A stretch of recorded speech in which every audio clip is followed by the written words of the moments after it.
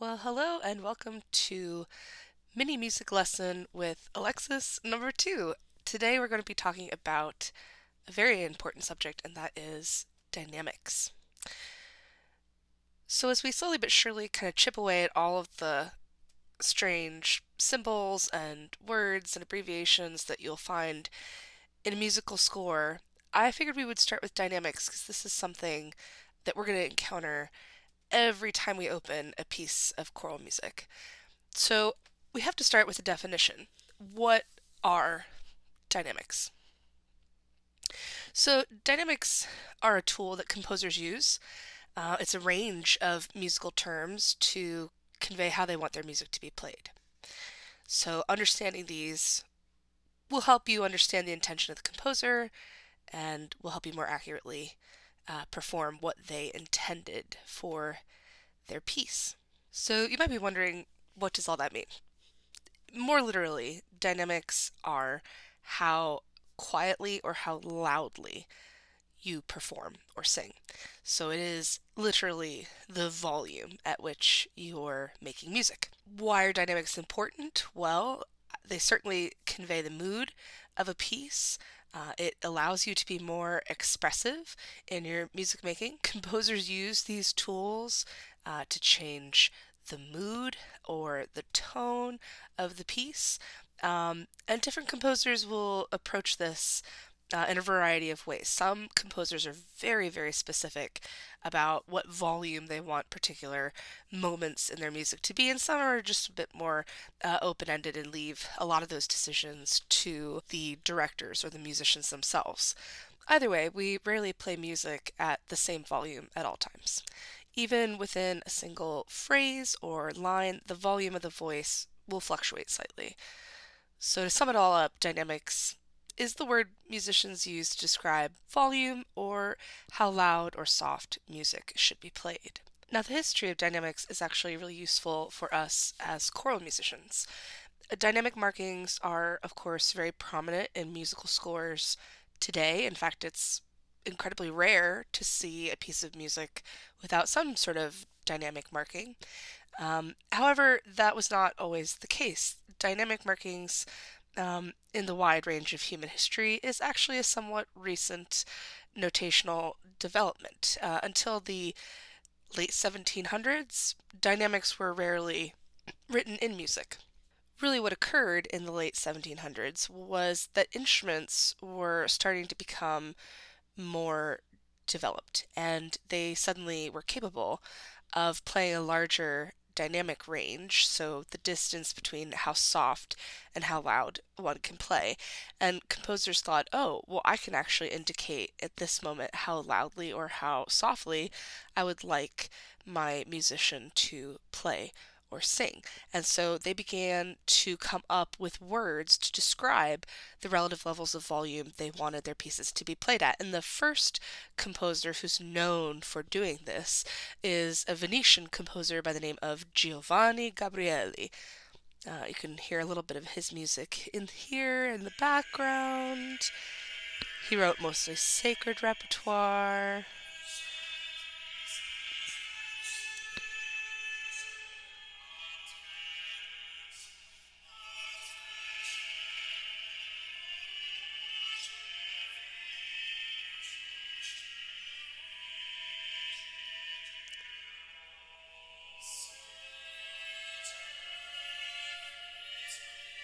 So very gorgeous music, very expressive. You can already hear the choir's ebb and flow of singing soft to loud, not huge, stark contrast just yet, but definitely some dynamic shaping there already.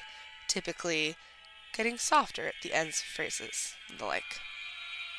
So why is this history so important to us as choral musicians? Well, the reason it's important to understand when dynamics entered the scene is because if we are singing a piece of music that was written before the late 1700s, and we see in our manuscript, our score, that there are dynamic markings, we know that those are not the dynamic markings of the composer. We understand that those would have been dynamic markings that were added by a modern editor many centuries afterwards.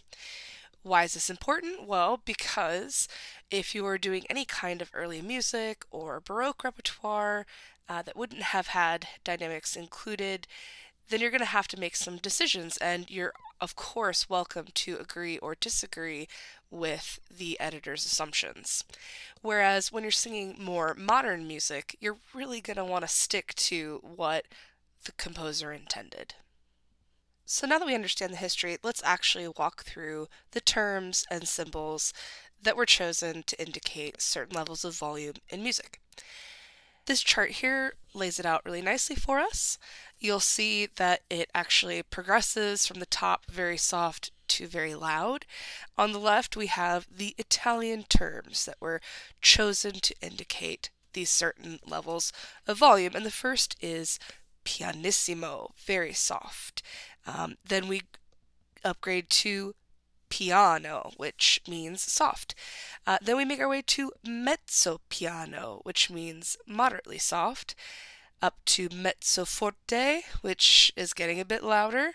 Then we have forte, which is loud, and then fortissimo, which is very loud. And so here you can see that gradual progression from very soft to very loud, and that brings us to these symbols or abbreviations of these dynamic markings. Rarely will you ever see in a score mezzo forte or fortissimo actually written out. Instead, you will see these symbols here. So again, going from soft to loud, we have pianissimo, which is very soft, piano, which is soft, mezzo piano, which is somewhat soft, medium soft if you will, to mezzo forte, so medium loud, to forte, which is loud, and then fortissimo, which is the loudest. At this point I should probably mention you may even see scores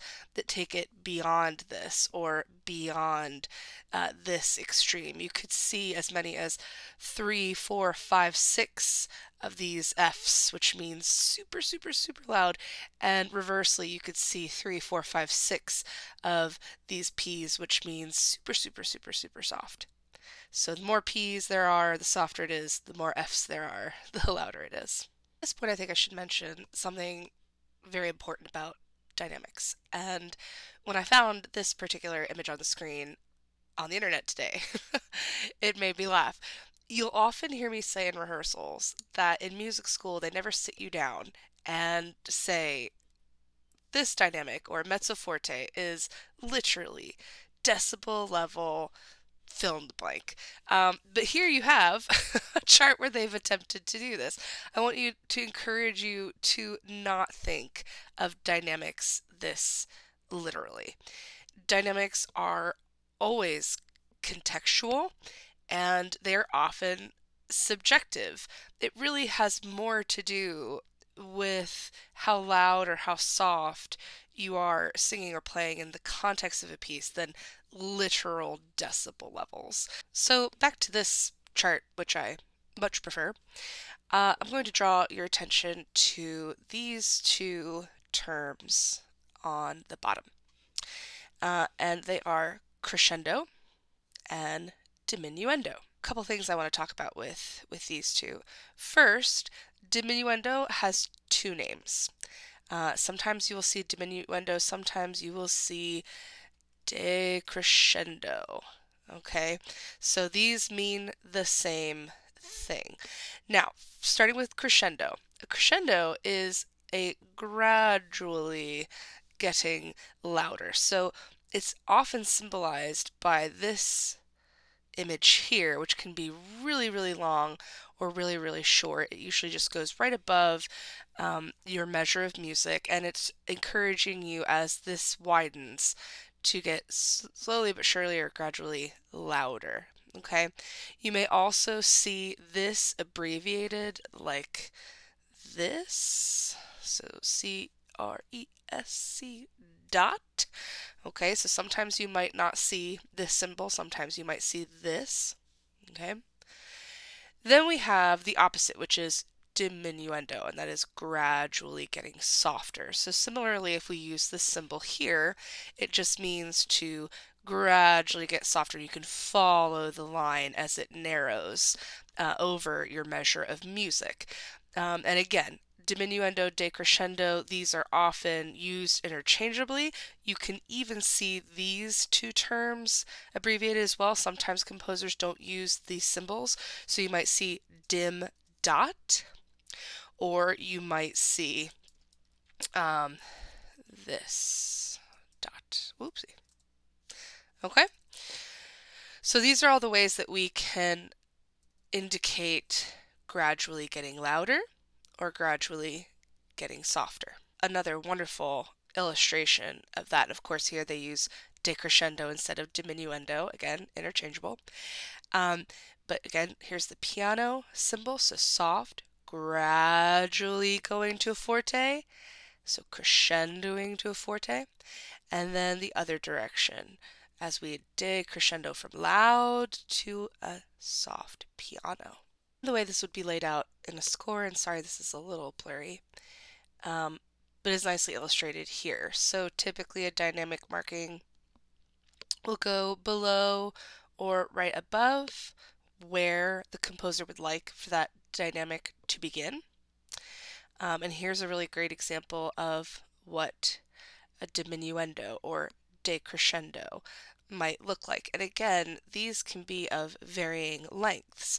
If the composer wanted to, they could start the diminuendo all the way over here and stretch it out all the way to the end of this line, which would mean that you're starting at a loud forte and gradually over the course of 4 measures getting softer. So that finally brings us to the last 2 dynamics on this particular chart, which sort of opens up a can of worms, these 2 here, of our more niche, more rare dynamic markings that you're only going to come across here and there, but they do exist, so they're worth talking about.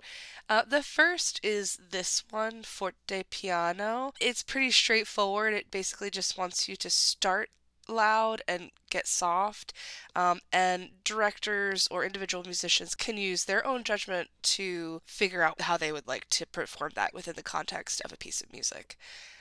The other term here, sforzando, what this means, I don't know that I agree with this sudden accent. It certainly is accented, and an accent is a term that we'll talk about soon. These are musical articulations. But in the context of dynamics and the volume of singing, what's more important is this word here, suddenly. So sforzando is suddenly very loud out of nowhere. And I have another chart down here that kind of walks us through this a bit more nicely. So that's these 3 here at the bottom that you may come across. Again, very rarely will the terms actually be written out in the Italian or in the English. More often than not, you're going to see these symbols. You're going to come across these here in the middle. But here's what they mean. So subito. Subito means suddenly, all right? So it's very much like the sforzando we saw above. Subito forte, suddenly very loud. Subito forte piano means you're going to be suddenly loud and then very quickly change to soft. All right, and here's that sforzando, which again is very similar, suddenly loud, but with an accent. And again, we'll talk more about articulations in the next video. Okay, so now that you're all pros on dynamics and you understand what all of these symbols mean, how loud or how soft to sing, I encourage you to experiment with this a little bit on your own. As singers, singing at different dynamics is actually a bit more challenging than you might think. We'll do a lot of exercises in choral rehearsals during warm-up time where we try and practice this, particularly the art of getting gradually louder, gradually softer. It requires a lot of focus and a great deal of breath support, proper breath support, to be able to do dynamic shifts like this.